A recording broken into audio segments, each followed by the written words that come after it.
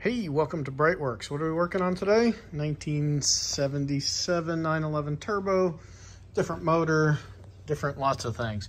But it is amazing the things that you forget over time and then you need your memory jogged.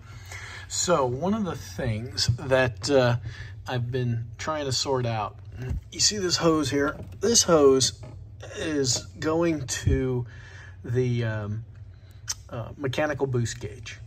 And you can see how it's been cut. There's splits in it.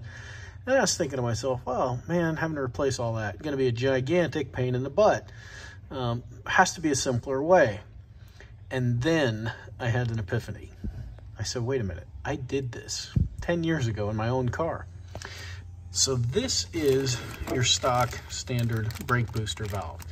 And you'll notice that it's got one attachment for a vacuum hose, and then it goes into the brake booster. All right, this is your little check valve. This one is also a check valve, but it has an unmetered air, non-checked, if you will, nipple on the back of it. So this is actually, I believe, from a 944 turbo, if I remember correctly. But this is where you can get your boost signal for your mechanical boost gauge. So your mechanical boost gauge is right behind there, right? Not very far away. It's actually maybe 18 inches of hose, if that much, maybe 12 inches. So instead of this giant run of hose that goes all the way to the back, it's in the engine compartment, it's all crispy and cruddy, what we're gonna do is we're gonna change this valve out right here. And as a matter of fact, when I was doing that, I noticed there's a split in that vacuum hose. So we're gonna change that vacuum hose too. Should make the brakes work better. But this will be a much more elegant solution. So follow along as we get this mechanical boost gauge working with a little bit less complexity, and certainly going to be much easier to service in the future. So we're going to get some stuff apart and we'll show you what's up. All right, so over the years, you've had different options on the boost gauges, basically two, and they're always made by VDO. So when you pull this guy out, I have no idea what all of this orange wiring is, but when you pull this guy out, right there is that little line, right, for the mechanical boost gauge. So what we're gonna do is we're gonna get that guy off.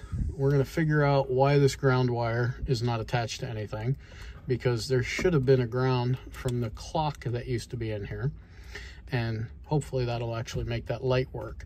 But none of that stuff matters because, again, mechanical boost gauge, right? So all you really need to do is put some air pressure on it.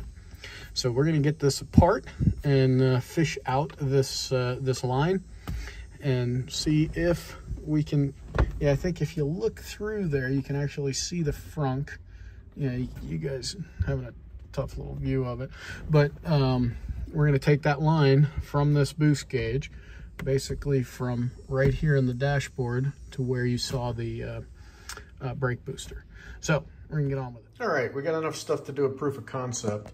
So ideally, I would have another couple feet of this. This is 3.5 millimeter tubing. I have plenty of 4.5, so that'll be a little, we'll do a proof of concept, make sure that it works. The way that this valve works is this is the side that's coming from the engine all the way through the car. And when you have positive boost pressure, it'll go out this side, but not this side. This is a check valve. When the engine's making vacuum, it'll allow, this check valve will allow the brake booster to see the vacuum, but not the pressure side. So we're gonna give this a shot, make sure that we have enough air volume and everything to actually make this ancient mechanical gauge work. And if all that works, then we'll go ahead and get the right size hose and right clamps. So give me a minute, I'll go off and get some stuff installed and then we'll go for a test drive. We got the original check valve out of the car, which sounds easy when you say it fast. But one of the things that I noticed, look at the dry rot, the bulging, and the crack starting. So we're definitely gonna do this as a proof of concept. We're gonna replace that hose. That is a Porsche only part, folks. you probably could loop something up, but they do consider it a molded hose. So we're gonna go get this in there, and you know, if this fails or if the one under the pedal box fails, the car will still stop. You are just gonna have to treat it like it's a pre-76 car, and you're gonna use a lot of foot pressure. So I'm not worried about that for, you know, a short little test drive to prove this guy works. But yeah, definitely, you know, all of these old hoses, you know, we're getting to a point where the whole damn car needs to be replaced. No, I didn't say that. Just kidding. Just kidding. All right, we're going to go put this in. All right, we got a little temperature in her. Let's see.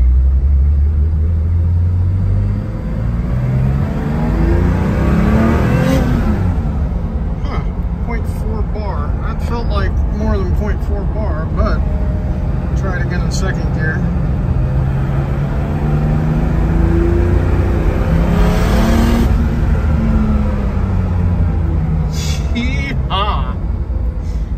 I'm gonna have to actually go back and look at the video. You guys know better than me what that boosted to, but the spring she has in her is a 0.9. So we'll have to go check that.